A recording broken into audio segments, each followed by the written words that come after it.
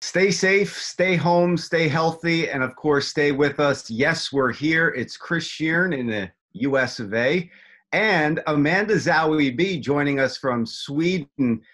Is it a little crazy out there, Amanda, trying to, we're supposed to be in basketball mode right now, but we're in lockdown mode right now. We all want to be living our normal lives, but it's an adjustment. So you have to be positive. At least try to be. Well, we actually not on like lockdown. So I can still go out and run, just social distancing, and I'm doing a lot of insanity workouts at home, which Sounds is familiar, yeah. Yeah. And then I'm just trying to read, catch up on shows and stuff like that. The normal. All right. What show are you catching up on? What are you binging right now if you're binging something? The Circle USA. Okay. Yeah. So I got 2 more episodes. Me and my mother are watching it together, and we're gonna finish it tonight. And it's so different because I'm so used to being away from the family. Right. So like the first week, I was okay, this is cool. I'm like, you guys are always here. But it's great. It's great. It's like catching up on time that we haven't had together in years. Now let's talk about why you're away from the family so much. That's because of your basketball career. And I got to tell you, you have one of the best journeys ever. You're a 10-year-old in Sweden. You're trying tennis. You're trying soccer. Nothing seems to fit. You go to basketball. You can't even make a layup.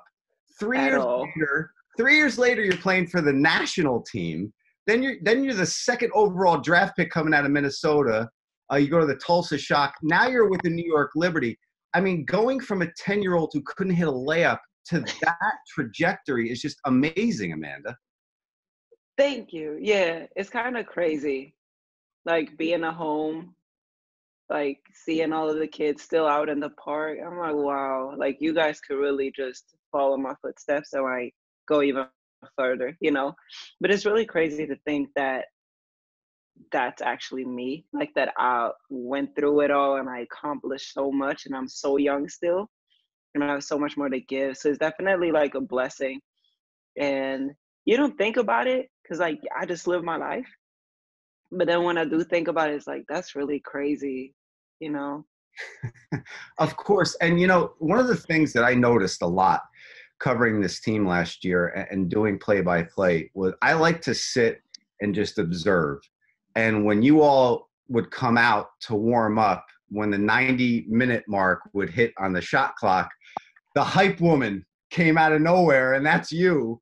And you just get the team so hyped to get into those warm-ups. And I look at the kids' faces, and I could tell how into this they are and how you reach young girls and young fans everywhere with how excited you are to be with this team and in this area. So going on what you just said, seeing the kids in the park, I see that in the arena every time we have a game. That's beautiful. Like that really just gave me like butterflies. Like that's beautiful. Thank you. Yeah, I just love the game and I love my sisters that are with me, and yeah, I guess I'm just being mean, but that really means a lot because that's not something I think of when I'm doing it. I'm literally just being me and trying to get the girls going and myself so that people actually appreciate that means a lot to me. So thank you. You're welcome. And last year you had one game at Barclays Center. It drew nearly 8,000 fans. And I didn't do the game, but I was there. Mm-hmm. And it got loud. I think Tina had like 20 points before halftime. She absolutely went off. It was against Seattle. And you could feel it in there. The excitement was palpable. So going back to that moment and reliving that, how excited are you to have that as your home arena moving forward? I am actually like extra excited because both of the games, we had a preseason game that I didn't play against the Chinese national team. Yeah. And then I didn't play that Seattle game because I had a concussion. So I'm like extra amped up because I haven't played there yet.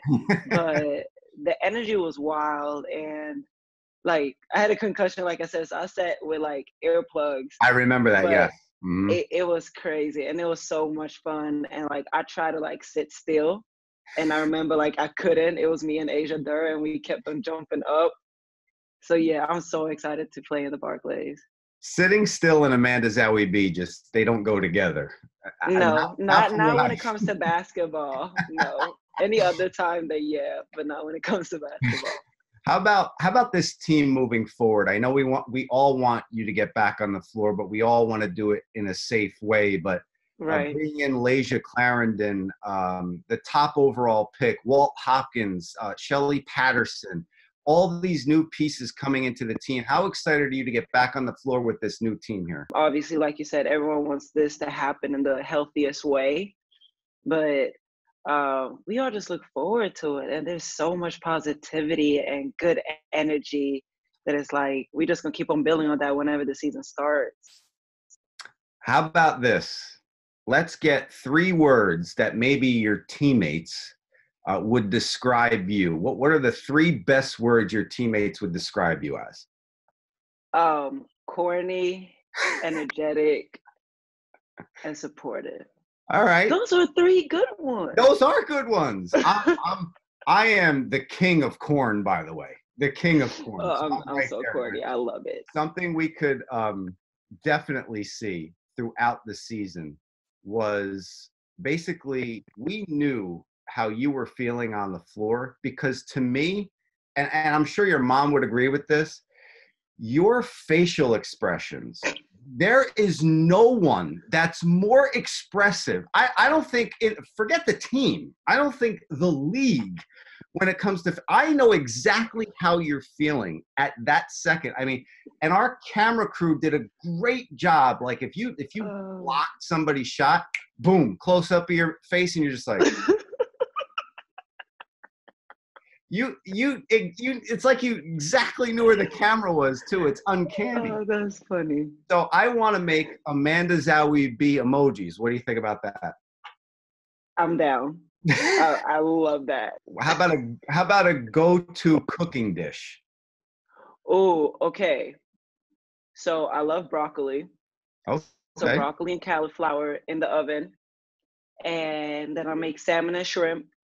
And then I make sweet potato mash and cornbread and what Okay, else? we gotta Asparagus. stop. I'm like, I love cooking. I see I opened Pandora's box here with Amanda Zahui B. You know what? You and I should do a cooking segment during this season because I was taught by my mother and my grandmother before her, the Italian side of my family. So I think you and I would have a heck of a cooking show if we tried that. Oh, we should. That will be great. Do you like Italian food? Yes, but Okay. I don't eat meat. But That's love fine. It. That's fine. We I can love make it. Yeah. we can make vegan meatballs. I'm well versed in everything. Yes. Yes. Okay, I'm gonna hold you to it. I'm gonna hold you to it. How about we know that you like to cook. What about your mom? So what's your favorite dish that your mom cooked maybe when you were growing up?